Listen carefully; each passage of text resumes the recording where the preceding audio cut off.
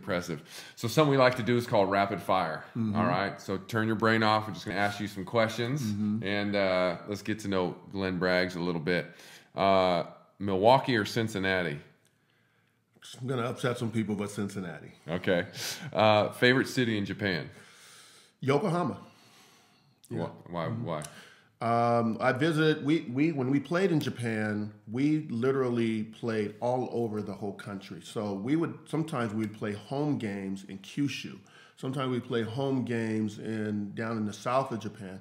And so every city, I got a chance to visit all the cities, and Yokohama was just the most. It's called the city on the bay, and it was just the most beautiful place to be, and I just felt comfortable there. I'm noticing something. Hawaii, Southern California. Hey. I don't know how you lived in Cincinnati or Milwaukee. Right. Well, Cincinnati was good. Milwaukee was a little bit more tough. It was a little tough. Yeah. Most memorable home run. Probably my first major league home run. I hit a home run off of Charlie Huff, a knuckleballer, and then I ended up hitting a second home run that day. But the one that I think a lot of people don't even know this. I hit the farthest home run ever when I was playing rookie ball in Paintsville, Kentucky, and people still talk about this home run. It's probably the farthest one I ever hit in my life. Yeah. But they didn't have trackers back then. No, they did not. How far they do you think not. you hit this thing? They did not. But probably my first major league home run, and then I've had some pretty big shots that I hit in Japan too. So, okay. Yeah. All right. This question's not going to be as friendly, but worst strikeout. Oh, jeez, come on, man. If you hit home runs, I know there's some strikeouts going on. As a baseball player, we don't remember the strikeouts. That one, I mean, anytime I struck out, I didn't like it. Yeah. I don't have one in mind that was just bigger out. than the other. Yeah. Yeah. Okay. All right. We'll let it slide. Yeah, that one was. Somebody do some research for us and find Right. it. I'm pretty sure they can find a lot of them. Yeah. Okay. Your favorite all-time baseball player? George Foster was my favorite player. So I started my career in Milwaukee, and then I got traded to the Reds. I was like stoked, and because that's where my favorite player played. I had a few. I mean, Willie McCovey and Willie Mays. Those guys were my idols too. But for some reason, George Foster was my favorite player. I just kind of connected with him, and then I got a chance to play in Cincinnati and got the chance to wear his jersey uniform number. Wow, so that's it was cool. pretty cool. That's really neat. That's really neat. Favorite all-time teammate?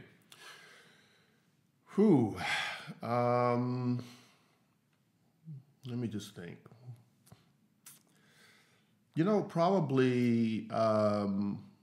Probably Eric Davis.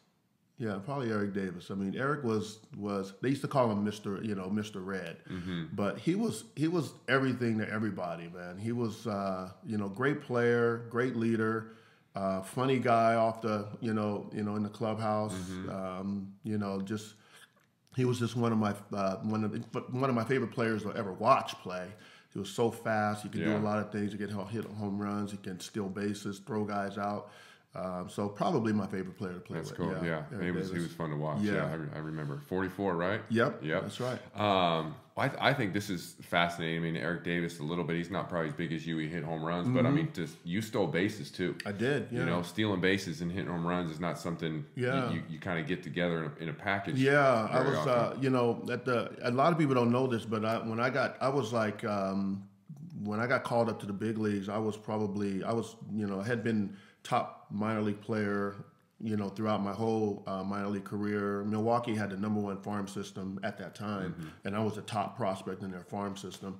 And so, I could, basically I had what they call 5-tool player. Yeah. And so, I prided myself in being able to do it all: hit for average, hit for power, be able to play defense, and steal bases. Yeah. I know you robbed a few home runs in your day. Actually, the biggest one, probably the biggest play ever in my career was the home run I took from Carmelo Martinez in the National League Championship Series, which put us into the World Series. So, okay. Favorite En Vogue song? Oh, wow. Didn't think I was going to ask you about that, huh? can I say I don't know the names of any other song? No, You I'm kidding. I'm kidding. You can sing it for us. No, I will not do that. Don't Let Go is probably one of my favorite, but Free Your Mind and Never Gonna Get It and Hold On, all of those are all great songs. Those are classics. Yeah. What would be Cindy's favorite song?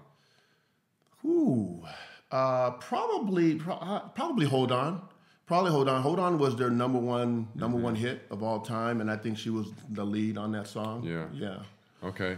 How much can you bench press right now? Oh, wow. Probably not that much. I have a bad shoulder right now, but yesterday I was doing some decline, and I just only went up to around 225, and I did it about 15 times. So if you're ready for the NFL Combine. So man. if you do that out for like max, for 1 rep max, that probably equals to probably somewhere around 300. What's the most you ever? 350 was at one time. Okay. Yeah. Okay. What's your favorite baseball team to follow today? Probably the Reds. I mean, I don't like any other teams in the league. I don't even like anytime someone wears a Dodger jersey or hat in the gym, I'm getting on their case all the time. Yeah, it's tough when you live in LA. Yeah. Oh yeah. Yeah, and they've been good. Right. Who's your favorite player to watch these days? Let's see. Probably. That's a good question. Let me think about this for a minute. Probably Nolan Arenado. I think he's with the Rockies. Yeah, okay. He's shortstop, third baseman. The guy is freaking phenomenal, man. He hits for power and just cranks it out there and just plays defense like you wouldn't believe. So probably one of my favorite players to watch.